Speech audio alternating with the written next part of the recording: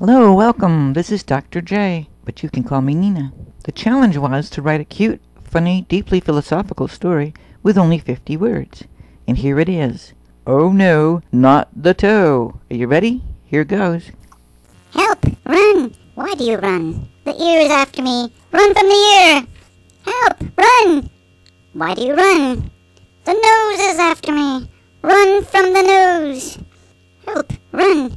Why do you run? The toe is after me. Oh no, not the toe! Ear, the nose, the toe! Oh no, not the toe! Stop! Wait, do you want to run off a cliff? Look, the ear, the nose, and the toe are on the dog. And the dog is not after you. Who told you they're after you? Did you? Not me. The fox. But fox lies. The ear, nose, and toe are not after you. Did he say toe? He did say toe. Did he say toe?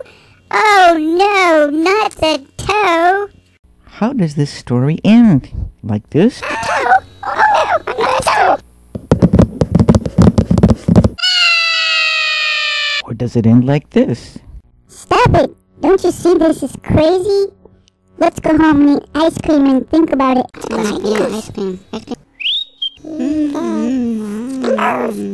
know, I think that fox is a liar.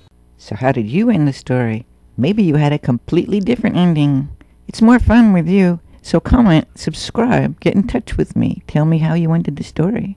And thanks for listening and have a great week.